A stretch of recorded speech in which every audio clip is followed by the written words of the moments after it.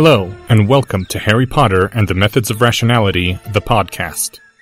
Written by Eliezer Yudkowsky, read by Eneasz Brodsky, based on the works of J.K. Rowling. First half of Chapter 74, Self-Actualization, Part 9, Escalation of Conflicts. Harry walked forward a step, then another step, until a sense of unease began to pervade him, a disquiet in his nerves. He said nothing, lifted no hand. The pervading sense of unease would say it for him. From behind the closed door of the office came a whisper, carrying through the door as though no door were present. "It is not my office hours," said that cold whisper, "nor yet time of our meeting. I take 10 quarrel points from you, and be glad it is not more." Harry stayed calm. Going through Azkaban had recalibrated his scale of emotional disturbances, and losing a house point, which had formerly rated 5 out of 10, now lay somewhere around 0.3. Harry's voice was likewise level as he said, "You made a testable prediction, and it was falsified, Professor. I only wished to note that." As Harry turned to go, he heard the door opening behind him, and he swung back around in some surprise. Professor Quirrell was leaning back in his chair, his head lolling back against its rest as a parchment floated before him. Both the defense professor's hands rested limply on the desk, as though nerveless. He might have been a corpse, except that the ice-blue eyes still moved, back and forth, back and forth. The parchment vanished and was replaced by another so quickly it was like the material had only flickered. Then the lips moved as well. "And from this," whispered the lips, "you infer what, Mr. Potter?" Harry was shaken by the sight, but his voice stayed even as he said, "That ordinary people do not always do nothing, and that Hermione Granger is in more danger from Slytherin House than you thought." The lips curved, ever so barely. "So you think I have failed in my grasp of human nature? But that is hardly the only possibility, boy. Do you see the other?" Harry furrowed his brows as he stared at the defense professor. "I tire of this," the defense professor whispered. "You will stand there until you see it for yourself, or else leave." As though Harry had stopped existing, the defense professor's eyes looked back to the parchment, once more scanning back and forth. It was 6 parchments later that Harry saw it, and said out loud, "You think your prediction failed because there was some other factor at work which was not in your model. Some reason why Slytherin House hates Hermione more than you realized. Like when the orbital calculations for Uranus were wrong, and the problem wasn't in Newton's laws, it was that they didn't know about Neptune." The parchment vanished and was not replaced. The head rose from its lolling position then, facing Harry more directly, and the voice which issued forth was quiet, but not toneless.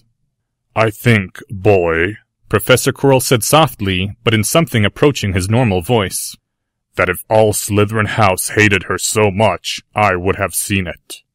And yet, 3 formidable fighters of that house did something rather than nothing, at risk and at cost to themselves.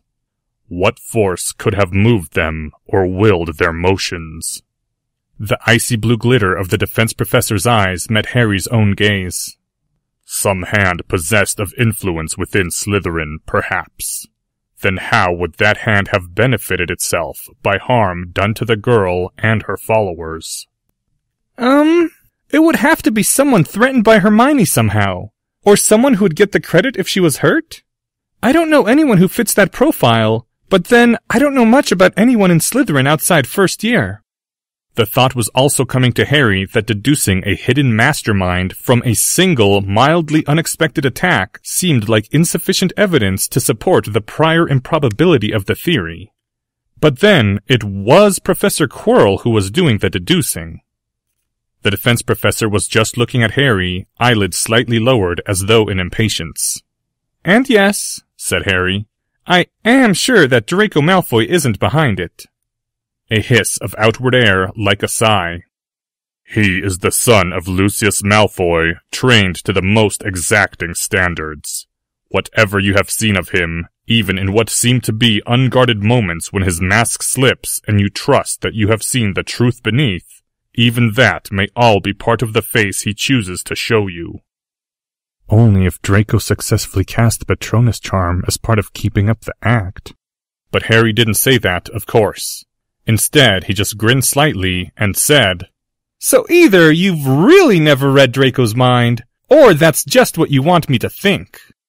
There was a pause. One of the hands turned over, beckoned a finger. Harry stepped into the room. The door closed behind him. "That was not something you should have said aloud in human speech," said Professor Quirrell's soft voice. "Legilimency? On Malfoy's heir? Did Lucius Malfoy learn of it, he would have me assassinated outright." "He would try," Harry said. It should have won a crinkle of Professor Quirrell's eyes, but the defense professor's face was unmoving. "But sorry." When the defense professor spoke again, his voice had once more become a cold whisper. "I suppose I could, and pity the assassin." His head fell back against the chair, lolled to one side, the eyes no longer meeting Harry's. "But these small games hardly hold my interest as they stand. Add legilimency, and it ceases to be a game at all." Harry hardly knew what to say. He'd seen Professor Quirrell in an angry mood once or twice before, but this seemed emptier, and Harry didn't know what to say to it. "What's bothering you, Professor Quirrell?" He could not ask. "What does hold your interest?" Harry said a few moments later, after he'd worked it out as a safer-seeming strategy for redirecting Professor Quirrell's attention to positive things. Citing experimental results about keeping a gratitude journal as a strategy for improving life happiness didn't seem like it would be taken well. "I will tell you what does not hold my interest," said that icy whisper. "Grading ministry-mandated essays does not hold my interest, Mr. Potter. But I have undertaken the position of defense professor at Hogwarts, and I will see it through to its end." Another parchment appeared in front of Professor Quirrell's head, and his eyes began to scan it. "Reese Belka held a high position in my armies before her folly. I will offer her the chance to stay rather than being expelled, if she tells me exactly of the forces which moved her. And I shall make it clear to her what will happen if she lies. I do permit myself to read faces." The defense professor's finger pointed past Harry toward the door. "But whether you were wrong about human nature, or whether there's some extra force at work in Slytherin House, either way, Hermione Granger is in more danger than you predicted. Last time it was 3 strong fighters, so what happens after—" "She wishes not my help, nor yours," said a soft, cold voice. "I no longer find your concern so entertaining as I once did, Mr. Potter. Go."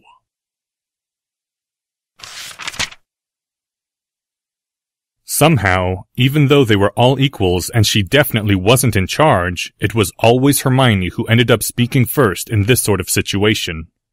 The 4 tables of Hogwarts, the 4 tables having breakfast, were glancing over at where they, the 8 members of Spew, had gathered off to one side. Professor Flitwick was also staring sternly at all of them from the head table. Hermione wasn't looking there, but she could feel Professor Flitwick's gaze on the back of her neck. Literally feel it. It was really creepy. "Why'd you tell Tracy you wanted to talk to us, Mr. Potter?" said Hermione, her tone crisp. "Professor Quirrell expelled Reese Belka from her army last night," Harry Potter said. "And from all her other after-school defense activities. Do any of you see the significance of that? Miss Greengrass? Padma?" Harry's eyes swept over them as Hermione exchanged a puzzled glance with Padma, and Daphne shook her head. "Well," Harry said quietly, "I wouldn't actually expect you to, but what it means is that you're in danger, and I don't know how much danger." The boy squared his shoulders, looking straight at Hermione's eyes. "I wasn't going to say this, but I just wanted to offer to put you under whatever protection I could give. Make it clear to everyone that anyone who messes with you is messing with the boy who lived." "Harry," said Hermione sharply. "you know I don't want—" "Some of them are my friends too, Hermione." Harry didn't take his eyes from hers. "And it's their decision, not yours. Padma, you told me that I owed you no debt for what I did, and that's the sort of thing a friend would say." Hermione broke her gaze from Harry to look at where Padma was shaking her head. Lavender, you fought well in my army, and I'll fight for you if you wish it. Thank you, General. Lavender said crisply. I mean, Mr. Potter. No, though, I'm a heroine in a Gryffindor, and I can fight for myself. There was a pause. Parvati? Susan? Hannah? Daphne? I don't know any of you so well, but it's something I would offer to anyone who came to ask it of me, I think.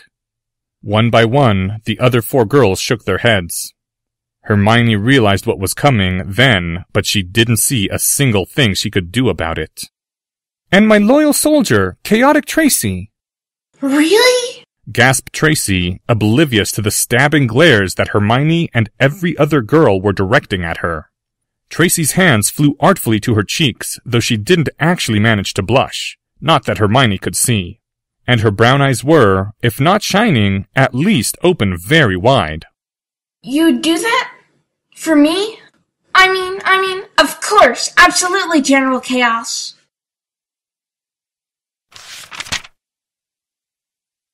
And so it was on that very morning that Harry Potter went over to the Gryffindor table and then the Slytherin table and told both houses that anyone who hurt Tracy Davis, regardless of what she was doing at the time, would, quote, learn the true meaning of chaos, unquote. It was with considerable restraint that Draco Malfoy managed to prevent himself from slamming his head repeatedly into his plate of toast. They weren't exactly scientists, the bullies of Hogwarts, but even they, Draco knew, were going to want to test it.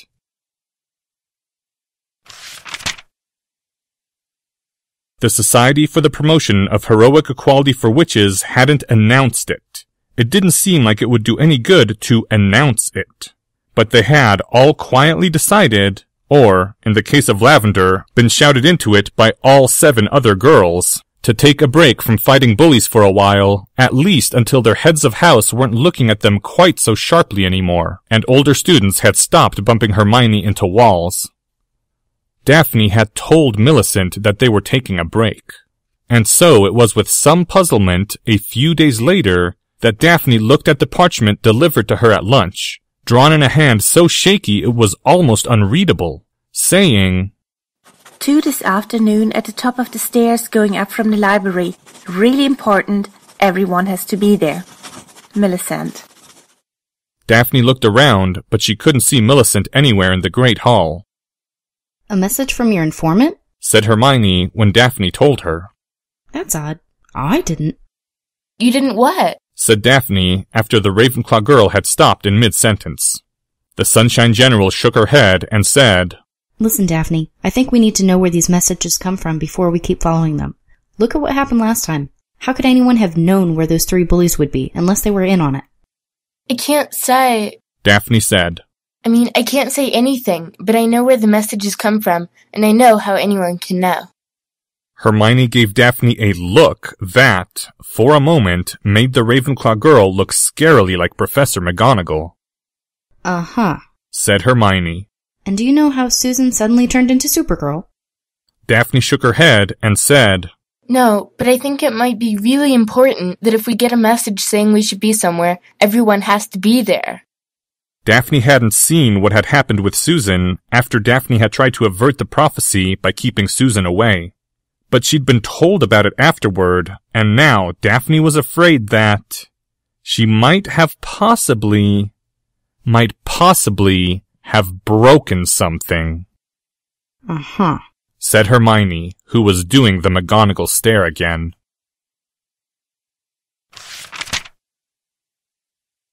Nobody seemed to know where it had started, who had started it.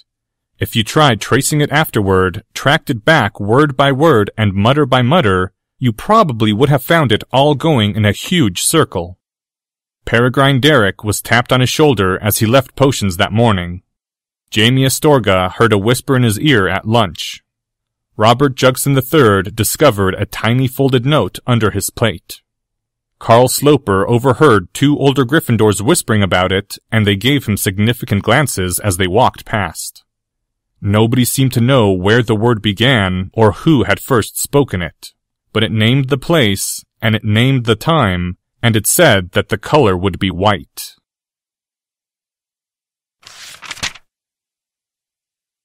Every single one of you had better be absolutely clear on this, said Susan Bones. The Hufflepuff girl, or whatever strange power had possessed her, wasn't even pretending to act normal anymore. The round-faced girl was striding through the halls with a firm, confident gait. If we get there and there's just one bully, that's fine. You can fight them in the regular way. My mysterious superpowers won't activate if there are no innocents in danger. But if 5 7th-year bullies jump out of a closet, you know what you do? That's right, you run away and let me fight them. Finding a teacher is optional. The important thing is that you run away as soon as I create an opening. In a fight like that, you are liabilities. You are civilian targets I have to worry about protecting. So you will get away as fast as possible, and you will not try to do anything heroic, or so help me the hour you get out of your healer's beds, I will personally show up and kick your asses right back in. Are we clear on that? Yes, squeaked most of the girls, though in Hannah's case, it came out, Yes, Lady Susan! Don't call me that, snapped Susan. And I don't think I heard you, Miss Brown. I'm warning you, I have friends who write plays, and if you do anything dumb, posterity will remember you as Lavender, the amazing stupid hostage. Hermione was beginning to worry about just how many other Hogwarts students besides Harry had mysterious dark sides, and whether she was likely to develop one if she kept hanging out with them. All right, Captain Bones, said Lavender in an unusually respectful tone, as they turned another corner along the shortest way to the library, passing through a rather large corridor studded with 6 sets of double doors, 3 sets on either side. Can I ask if there's any way for me to become a double witch? Sign up for the Aura Preparation Program in your 6th year. It's the next best thing. Oh, and if a famous Aura offers to oversee your summer internship, just ignore anyone who warns you that he's a terrible influence and you're almost certainly going to die. Lavender was nodding rapidly. Got it. Padma, who hadn't actually been there last time, was giving Susan very skeptical looks. Then Susan suddenly stopped in place and her wand snapped up and she said, Protego Maximus! A jolt of adrenaline went through Hermione. She was instantly drawing her wand and spinning around, but she couldn't see anything wrong through the greater blue haze now surrounding them all. The other girls, who had likewise pulled into formation, were also looking puzzled. Sorry, girls. Give me a minute to check this place out. Thinking of a certain person has just reminded me that this hall we're in right now with all these doors would be an excellent place for an ambush. There was a moment of silence. Now, said a harsh male voice, blurred into unidentifiability by a buzzing undertone. All 6 sets of double doors slammed open.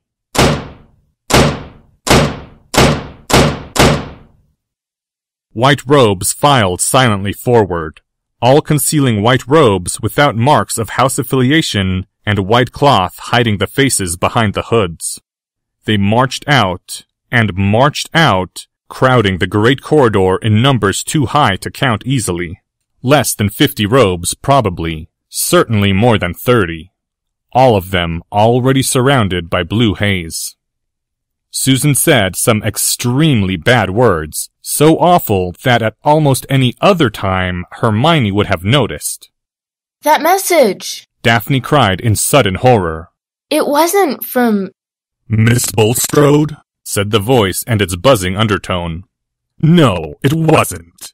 You see, Miss Greengrass, if the same girl sends off a Slytherin message every day you fight a bully, pretty soon someone else will notice. We'll have a talk with her after we're done with you. Miss Susan, said Hannah in a voice just starting to quaver. can you be super enough to... Wands rose in many hands. There came a series of blinding flashes of green light, a massive volley of shield breakers, at the end of which there was no more protective blue dome surrounding them, and Susan had fallen to her knees, clutching her head. Barriers of solid blackness had sprung into being at both ends of the corridor. Behind the double doors that Hermione could see into, there were only unused classrooms, very dead ends. No, said the male voice with that buzz overlaid. She can't. In case you haven't noticed, you've gotten quite a lot of people very angry at you, and we have no intention of losing this time. All right, everyone, prepare to fire. The wands around the perimeter aimed again, low enough that their enemies wouldn't hit each other if they missed. And then another male voice, with a similar buzz accompanying it, suddenly said, "Hominum Revelio." An instant later, there was another massive volley of shield breakers and hexes, fired on reflex at the suddenly revealed figure, shattering the shields which had almost immediately begun to form around it. And then, as that same figure fell to the ground, a stunned silence. Professor Snape, said the second voice. He's the one who's been interfering? It was the potions master of Hogwarts who now lay unconscious on the stone floor, the dirt-spotted robe stirring for a final moment before they settled in place, his fallen hand outstretched toward where his wand was slowly rolling away. No, said the first male voice, now sounding a bit more uncertain. Then it rallied. No, that can't possibly be it. He heard us passing the word, of course, and came along to make sure nobody screwed it up again. We'll wake him up afterward and apologize, and he'll memory charm the children so they don't remember. He's a professor, so he can do that. Anyway, we should make sure we're really alone now. Veritas oculum! Fully 24 different charms must have been spoken then, but no more invisible people showed up. One of them in particular made Hermione's heart sink. She recognized it as the charm which had been listed alongside the description of the true cloak of invisibility, which would not reveal the cloak, but would tell you whether it or certain other artifacts were nearby. Girls, whispered Susan. She was slowly pushing herself to her feet, though Hermione could see her limbs swaying and quivering. Girls, I'm sorry for what I said before. If you've got anything clever and heroic to try, you might as well try it. Oh, yeah. Tracy Davis said then, her voice trembling. I almost forgot. Hey, all of you! Hey, are you playing Hermie too? Yes, actually. We are. I'm under Harry Potter's protection, you know. Anyone who tries to hurt me will learn the true meaning of chaos. So are you going to let me go? It should have sounded defiant. It came out sounding terrified.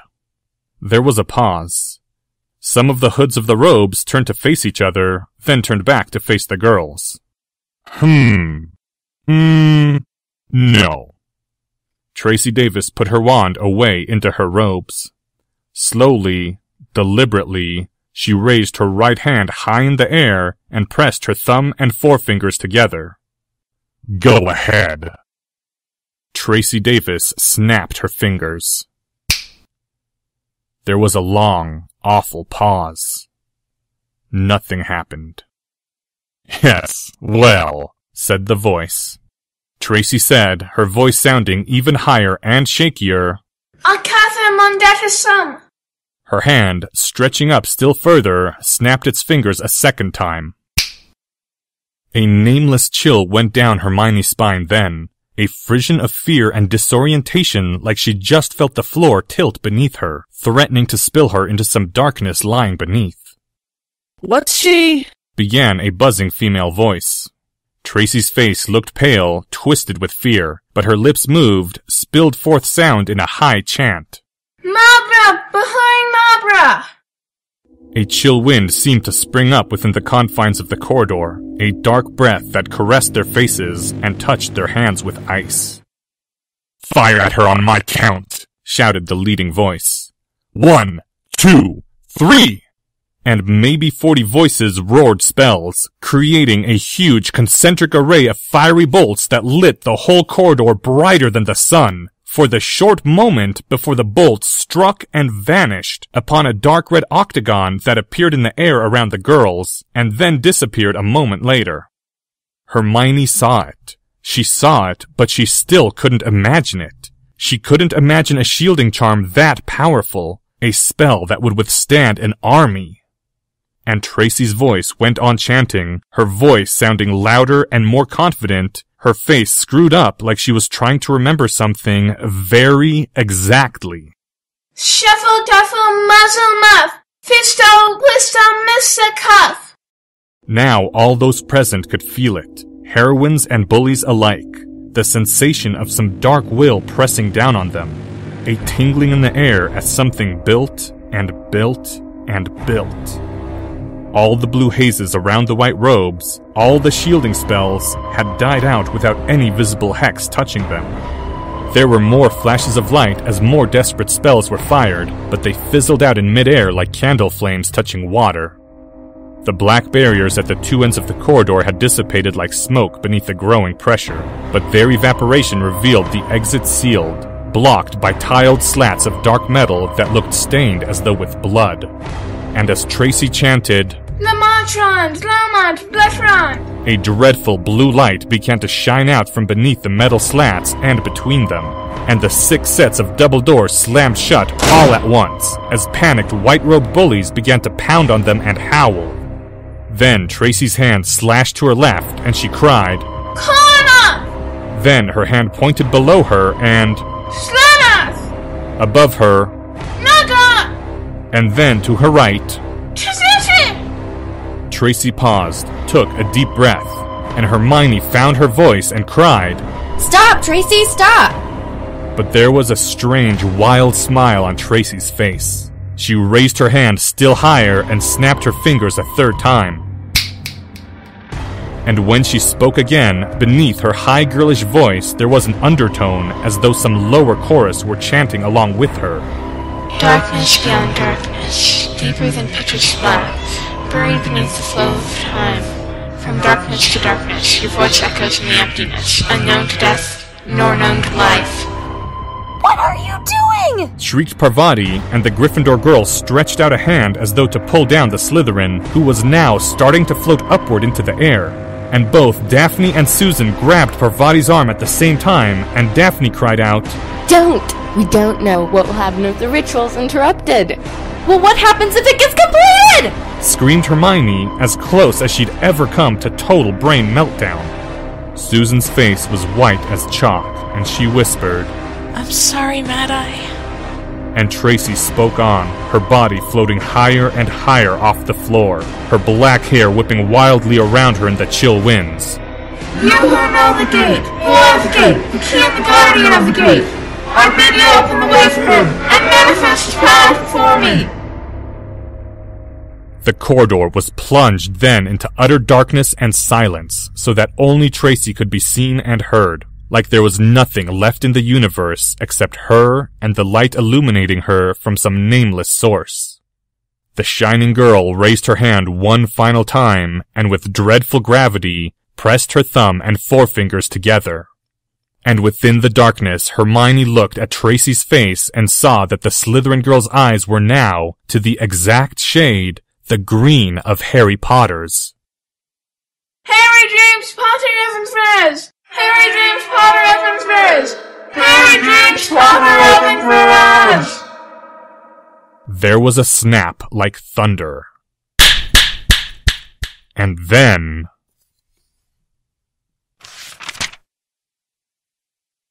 End first half of chapter 74. Thank you to the following people. Hermione Granger, Anonymous. Daphne Greengrass, Josie Cotton. Casey Davis was voiced by Lucky. Lavender Brown by Paige Smith. Hannah Abbott, Mars. Padme and Parvati Patil by Amanda Grisello. Lauren Housley as Susan Bones. Millicent Bulstrode by Gigi Ant. This chapter's original text, production notes, and attribution links, along with archives and much more, can be found at hpmorpodcast.com. If you would like to learn more about the art of rationality, please visit lesswrong.com, an online community of aspiring rationalists founded by Eliezer Yudkowsky. Some sound effects used are courtesy of the Free Sound Project. The music used is Catch That Goblin by Skaven. Thank you for listening, and come back next week for the conclusion of Chapter 74, Self-Actualization, Part 9, Escalation of Conflicts.